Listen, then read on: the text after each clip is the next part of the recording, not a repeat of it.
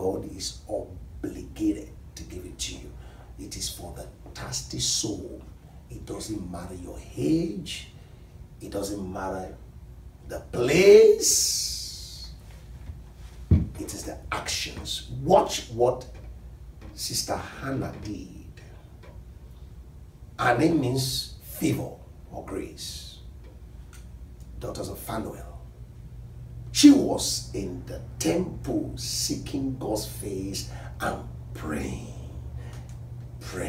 She was one of the people that prayed down Jesus. She was one of the people that prayed that Herod will not be able to slay Jesus.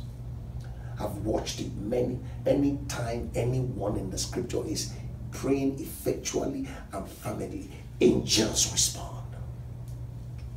Angelic response. Abraham was praying, angels went forth to Sodom. Jacob was praying, angels descending, ascending, even in dreams. Zacharias was praying, angels were released. Daniel was praying, angels released. Jesus was praying, angels released. The church, even praying in unbelief, angels were sent to deliver Peter. Paul was praying in the boat, in the ship that was about to wreck. He said, the angel of God, whose I am, whose I serve, appeared to me this night. How about that? Do you need angelic reinforcement, angelic visitation, angelic answers? When we worship, God comes down. When we praise, God comes down, and I love it.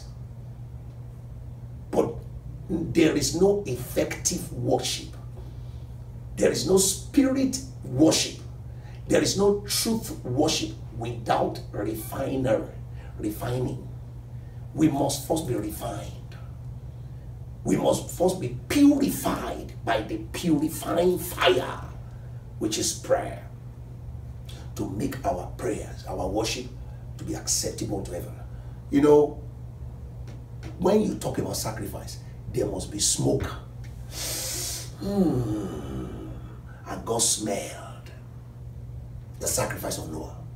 You can never see smoke without fire. Fire is prayer. Smoke is worship and praise. Fire is prayer. And the smoke is our praise and worship. When we pray, angels are dispatched to the four corners of the nations of the earth. Pratukadiza, Ranidose, Ebrudava, Ukam Granodisi, Opradis. And then when we worship, after such experience, God comes down, begin to show us secret, begin to reveal his plan, his will, and purpose to us. Hey, get involved Thursday. Don't miss it. Fasting and prayer. Listen to this excerpt. It's going to bless you. And that's why partnerships like these are critical to successful law enforcement operations nationwide. So I just wanted to put that out there and remind you guys that bridge building is extremely important. It's important in business, it's important in the faith-based community, but it's really important in law enforcement.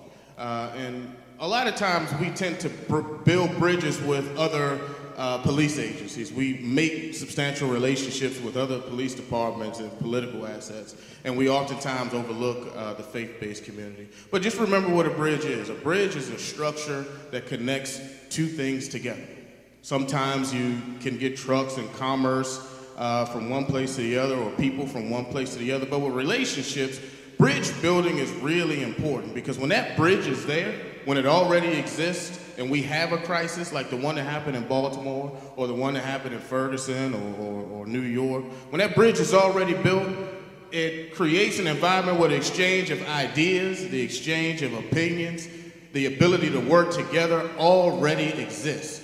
So the brick and mortar of that bridge is, you know, volunteering at your local police department or fire department, establishing public service, creating a relationship between your local law enforcement and your church. So when unfortunate events happen, we can all come together and we already have a table set up so we can exchange ideas. So thank you very much, Dr. Brown and Mrs. Brown. I really appreciate the invitation. I will be more than happy to come back anytime in the future to hear your wonderful choir. And thank you very much. I appreciate your time. Thank you so much, Lieutenant Stanley. Thank you so much.